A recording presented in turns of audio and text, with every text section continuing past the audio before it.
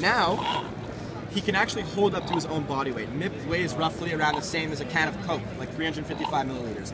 So I can prop MIP down on top of MIP, and he'll still balance and stay up by himself.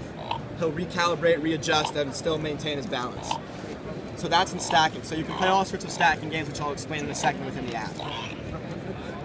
Another really cool feature about MIP is called tricks. So when MIP is in tricks, tricks is red.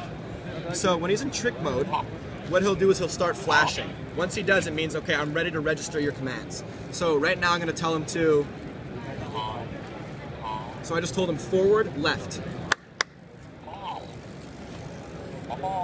So he'll recreate the sequence. You can program up to 200 in a row, and he'll remember all of them. You'll clap twice, he'll recreate it, or you can tap his head 2 times. Like all of our robots, they love to dance.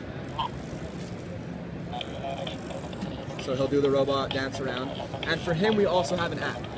This guy is only iOS, whereas this guy is Android, iOS, any Bluetooth-enabled smartphone.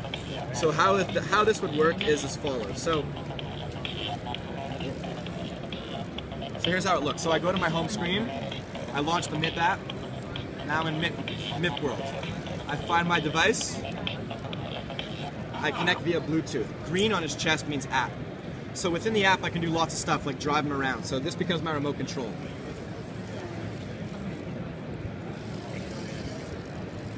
But the big one cannot be recorded. Sorry? The big one.